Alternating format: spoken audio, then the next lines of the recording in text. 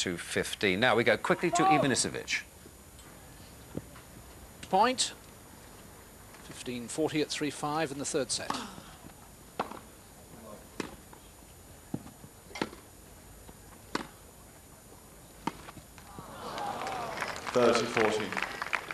Score in Ivanisevic, 2 sets to love up on this man, Dino Pescario, who's serving at 3-5 and now 30-40. Net first service.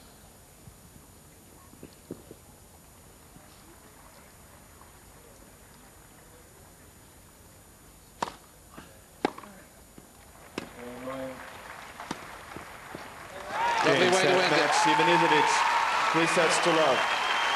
6-1, 6-3, 6-3. And a very, very solid performance from the number 2 seed, Goran Ivanisevic, through in straight sets over Dino Pescario. A very, very sound performance. You'd expect him to serve well, and that he did, but very, very sound off the back of the court too.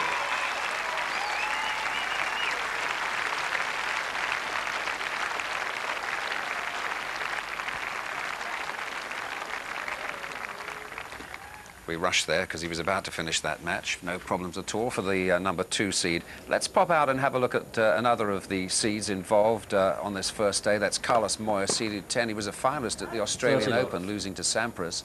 And he's playing Steve Bryan of the United States, and Mark Cox and Bill Threlfall are watching it. Here on court 3, Carlos Moya, who is seeded and really did not play very well. In fact, he didn't play grass court tennis at all in the first set until the tiebreak, when suddenly he became hot and played beautifully. Took it for the loss of 40 just 1 point. And he now looks very dominating. He looks calm, serving well, lobbing well, drop-shotting well in particular. Game, Moya. Taking the nets down, start getting the covers ready to take across. It's a marvelous operation, and you never see it as you see it at Wimbledon here, looking out on about 10 courts where it's all happening at the same time in front of you. Of course, it's vital to have it done immediately to get that cover across, because the more rain that lands on that court, needless to say, the longer the wait will be when the covers eventually come off. It doesn't look too bad, the weather. In fact, where it's coming from really looks quite bright. And so let's hope this is just a precautionary measure. But it's a shame for players, whether they're leading and on a roll or whether they're trying to fight back. It's always very disturbing.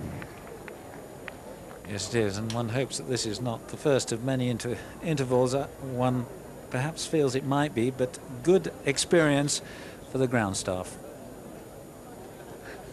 That's what I call looking on the bright side. So there were a bit of early rain for us on this first day, but it'll go away, and we're told that we'll get the odd small shower, but it shouldn't be too bad. We have one early result from Maleva, Bulgaria, 6-1, 6-3.